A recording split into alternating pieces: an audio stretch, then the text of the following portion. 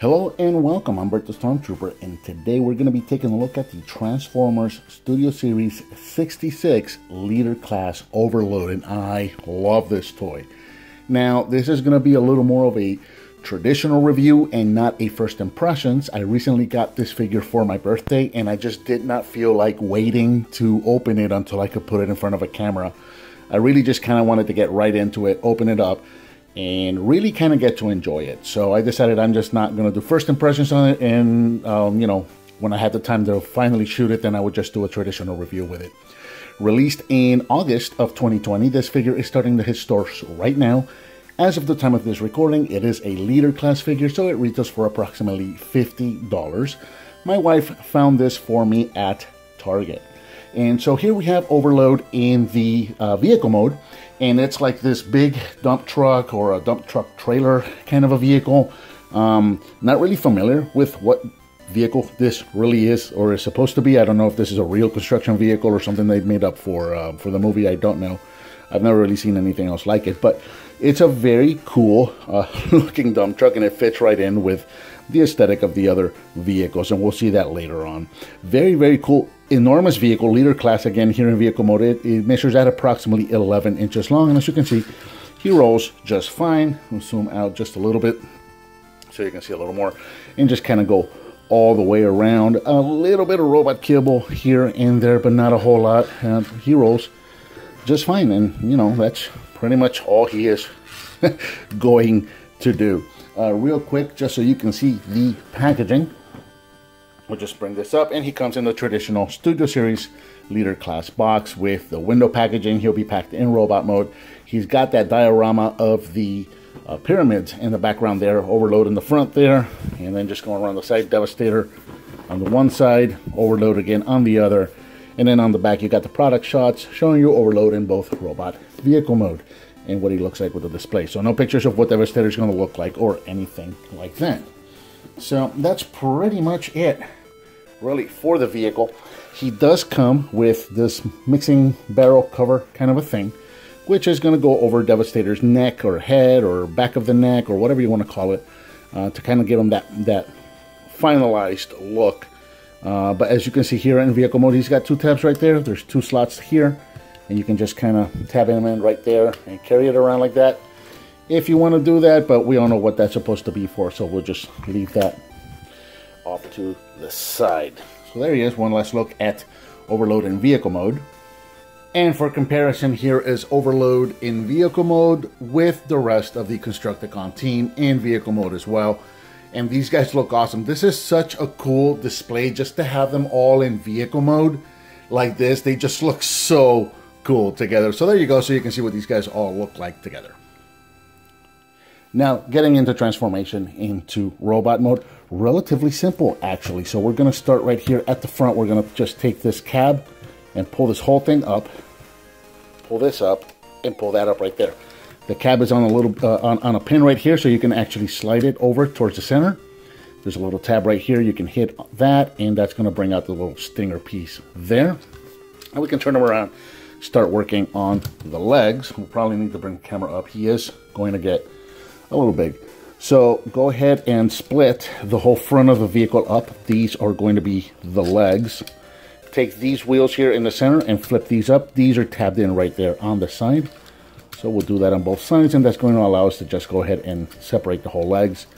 We can take the headpiece and bring it up, and you'll notice as I do that, his kind of his ab crunch here is going to move forward. So that's pretty neat. And then you got the two little clips there. Those are going to clip in right there on his chest like that. Take the wheels right here and unpeg them, and these are just going to rotate up all the way, bring the knee piece out. And that's going to kind of bring the leg back as well to do that weird kind of chicken leg bend that these figures tended to do. Take the grill, flip it. Take the foot, flip it. Take the heel piece, flip it. The leg is done. You really need this heel piece because he's going to get back heavy. He's got this kind of a crouching pose, so he really needs those heel pieces. So we'll bring that leg down again. Bring the wheel around, up and over.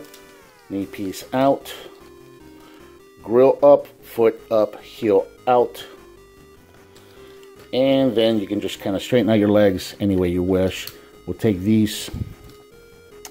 Can we do this now? I think we can do this now. The little exhaust piece here, that's going to peg in right there. And then we'll go ahead and bring the wheels back. We'll hold off on the Stinger for the moment. We're going to take the back of the truck and we're going to split it and bring it all the way out. Now that we've done that and gotten it out of the way, to finalize the Stinger, there's a clip right there that's going to peg into that slot, just like that. And we can start working on the arms. You can bring these around. And we're going to start separating all of this. So we're going to start with, where do we want to start? Let's start right here with this claw. This is pegged in right there. And it's also tabbed into this other arm here. He's got 4 arms. So we're going to want to untab that and unpeg that and just kind of bring it down and around and open up his hook. That's one arm. And then the other arm should just come right out. We can rotate this, come around to the back, open this up, and then there's this little stabilizer piece here. This works for Devastator to support his legs, and it also works for the robot mode to just kind of break it up some and kind of give him that more broken up, bug-like or insect-like look that the movie Transformers, that aesthetic that they had. Kind of just straighten out the legs here a little bit. We're almost done. We're going to do the same thing on this arm here. So we're just going to unpeg this one, rotate it, bring it down, bring the hook around, open this one, bring this claw around, come around the back, open that up and bring out the little stabilizer. And now it's just a matter of straightening him out. He looks pretty cool. I did not think that I was going to like this figure much, and having him in hand, he's actually a lot of fun. Here is Overload in his robot mode, and I kind of got him all spread out right now just so you can kind of see all his limbs. He stands at approximately 7 inches or so at the top of the head, 8 if you go to the top of the Stinger. And of course, depending on how you configure the arms, those are just going to be all over the place. Really cool. I really love the aesthetic of this. And again, I didn't think, just seeing him in pictures, I thought he looked kind of lame. And then just having him in hand, he's kind of fun. He's a lot of fun. He's got a lot of personality, if that even makes sense when it comes to live action movie Transformers. Looking at his face, you can see his features on his face. A lot of very cool detail. I kind of like how they did these full wheels here on the inside of the knees. That's kind of cool how they did that. And just kind of going all the way around. He really does have kind of this scorpion vibe about him, with the 4 arms, in the legs gives him 6 appendages, and then of course the Stinger on the top there. So I really kind of get a scorpion feel out of this guy. For articulation, the head is on a ball joint, so you can move this up and down and a little bit of side to side. He is kind of in that crevice in there, so you kind of gotta fiddle with it. The arms are all over the place. So the arms can go up and down right here at this joint. They can go all the way around. Okay, and then you can also like bring this forward, and then there's another joint here that will let you rotate like that. So you can kind of do these forward grabbing poses like that as well. And then of course each of these arms can rotate at the top there. You got this double joint here at, I guess we'll call this the elbow. And of course this little claw here. This arm can also, can this one rotate? No, it cannot. It can move up and down there at the elbow. It can rotate at the, I guess we'll call that the wrist. And then it can move up and down like this. And it does not open and close at the actual claw itself.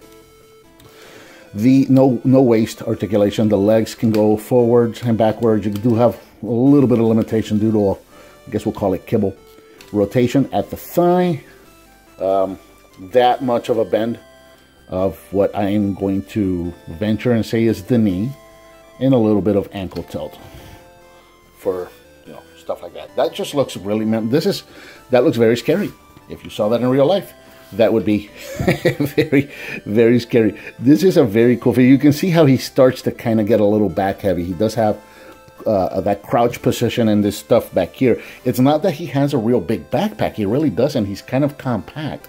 But really, the majority of his mass rests on this kind of a humpback that he's got here. So it can make him a little back heavy depending on how you're posing him. I haven't had any problems with him falling over or anything like that, but I'm sure that these heel pieces have helped a lot with that. And for a quick size comparison, here is Studio Series Overload in robot mode along with the rest of his Constructicon team. And this is just absolutely breathtaking the way this entire team looks together, how many members there are, and just the room that it takes up on your shelf. They look absolutely fantastic all together. One final thing we can do, if you still wish, the little cone piece here for Devastator. This can actually peg in here, so if you want to store this in robot mode, you can do so just by putting that back there. And of course, I'm not a big fan of that, but it's a thing you can do if you want to do it. There it is, you can store it that way. Again, we all know what that's for, so we'll leave it off to the side. Okay, let's get into the combine mode, and for that, we're going to start making our way kind of back to vehicle mode. So we're just going to straighten these out. We are going to leave that stabilizer out. We're going to take this arm and put it back away, just like that. We're going to take this arm and put it away. Now, this was stored in vehicle mode like this, with this peg pegged in there. What we're going to do this time is we're going to bring the hook in, and that peg, we're going to put it on this outer port instead, and then we're going to tab the arms. See if I can show this. That slot and that port, we're going to put those, or that tab rather, we're going to put those in there. So it gets a little tricky to see. I'll do my best to show it in camera, but it can be a little tricky to see. So okay, and that's going to peg in right there. Yep, that's going to bring this to the side. Actually, we're going to turn it this way.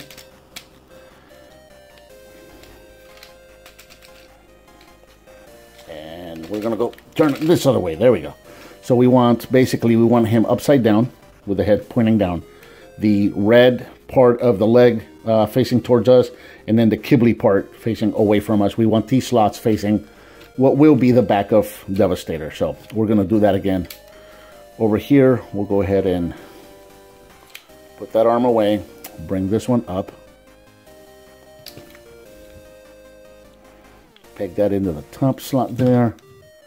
And peg these two together down here. Turn this and bring it down. And then we're going to turn these this way. And that is going to be Devastator's hips and thighs right there. And you can see where these low pieces here are going to help with the stability there. All right, what's next? We're going to take these wheels and we're going to open these up. We're going to put that away and bring this up. This is going to peg into the middle section there, where in vehicle mode it was pegged into that side one. It's going to peg into the center right there. And we're just going to bring it up and fold it just like that. And then we'll just leave these wheels out here for now. Let's work on these pieces here. And what we're going to do with these is just basically straighten them out. Like so. Like we're going back to vehicle mode almost. But we're going to leave the wheels out. So again, bring the heel piece in. Bring the grill out. Turn this. And then just straighten it out. And there's not going to be a whole lot to do with these. They're not really going to clip anywhere. So you're just going to kind of pose these. So we're just going to kind of leave them out. Like so. Take the head as well. Bring that out. And I think we're pretty much there. So let me just bring these up like this, leave those open, and we're ready to combine. So let me start bringing in the other pieces for Devastator.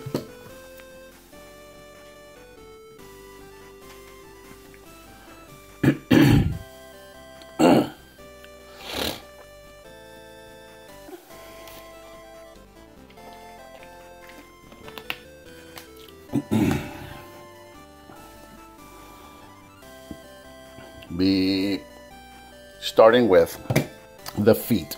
All right, so we're gonna come to the back here. These slots on the back of the figure. If you look at long hauls, actually, yeah. If you look at the front of long haul, he's got these two tabs here. These are going to go into these two slots here. And if we look at this guy, yeah, here we go. We got this tab here, and that's going to slot right in there. This one is really hard on mine for some reason, so I'm going to start with this one. And that's just going to slot in right there, just like that. Just kind of hold everything together. little bit of a squeeze, and it should go right down. And just make sure he goes all the way down just like that. That one, for me, again, relatively easy. This next one gets a little hard, so I may cut or edit here or do something, but again, we're just gonna slot that right in there. And because he's got that slot right there, it kind of tends to get caught, and mine is just super, super tight. So we'll just work it in there.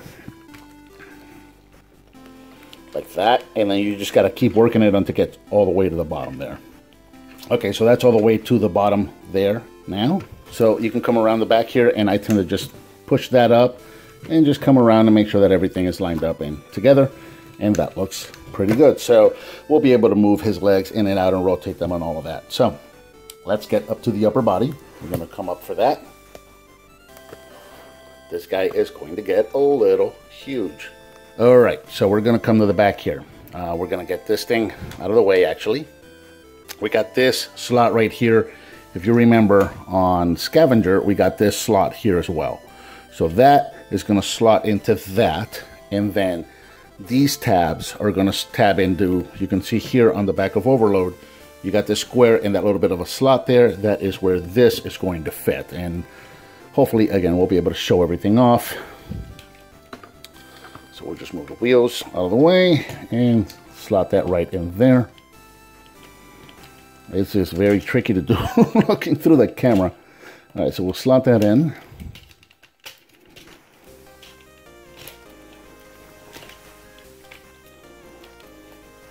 And then we'll push that back so that it snaps into place.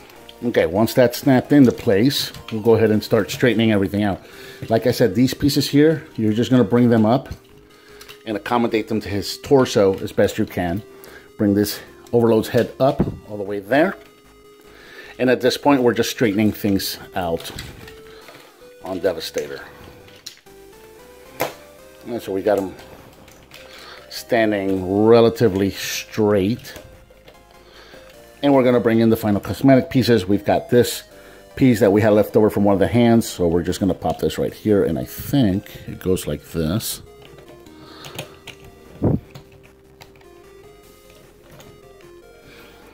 And of course, the headpiece is just going to kind of just snap into place up here.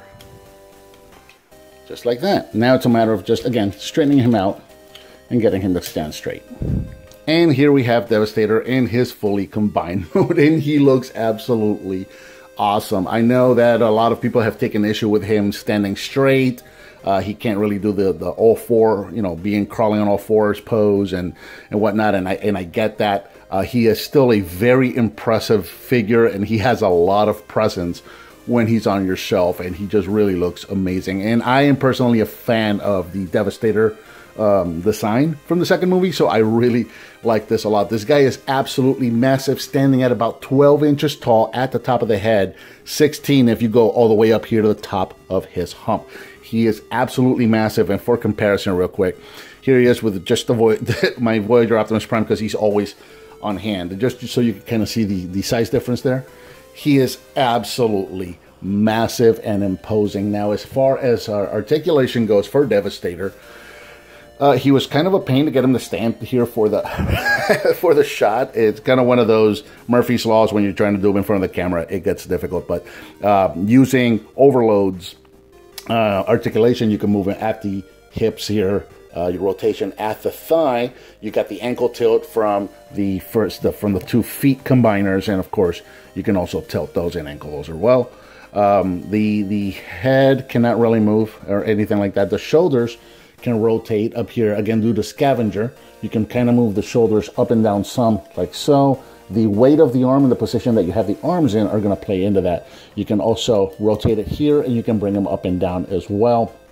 Rotate them at the at the elbow. You can rotate here at the elbow. You can also bend at the elbow, and of course whatever articulation you can get out of the hands. And you can see as I'm messing with him, he gets a little front heavy.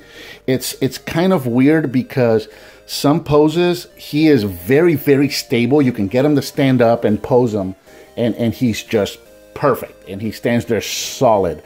And then you'll do something with the arms that completely shifts his weight forward, and he starts getting front heavy.